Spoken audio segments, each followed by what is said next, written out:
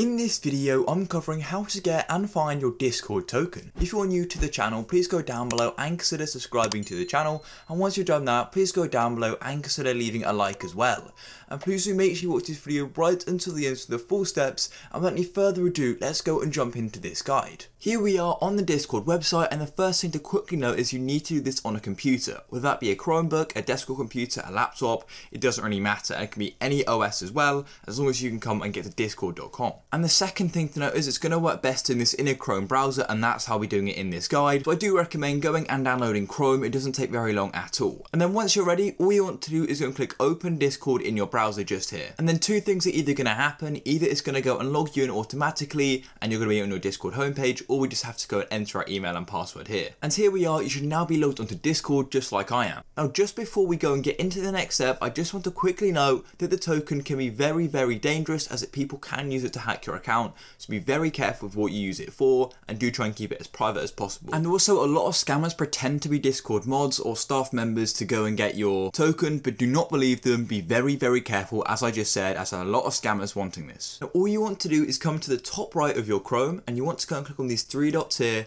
Then all you want to do is go and click on more tools, and then you want to go and locate developer tools just here.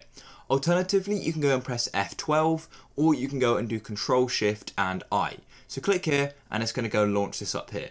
Then what you want to do is go and click application. If you press F12, it's going to go inside elements, but make sure application is selected. And then all you want to do is come over to the left hand side, and you want to go and locate local storage, and go and press on the arrow, and then it's going to go and give us discord.com, and you want to go and click on discord.com just like this.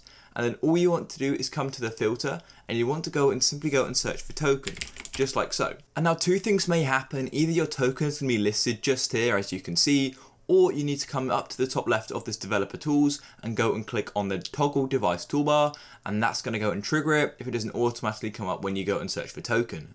And then all you want to do is go and press on token, and you come down to this little text box here, and you can go and fully select it just like so, and you can go and remove the speech symbols at either side as well, and you can go and right click on it and go and click copy, and then you can go and use your token for wherever you need it. And then once you're finished with the developer tools, to go and close off it, all you need to do is go and press on the X. It's either going to be here or it's going to be up here as well. So go and click here, and then it's going to go and close it, and now you're ready to go and use Discord just like usual.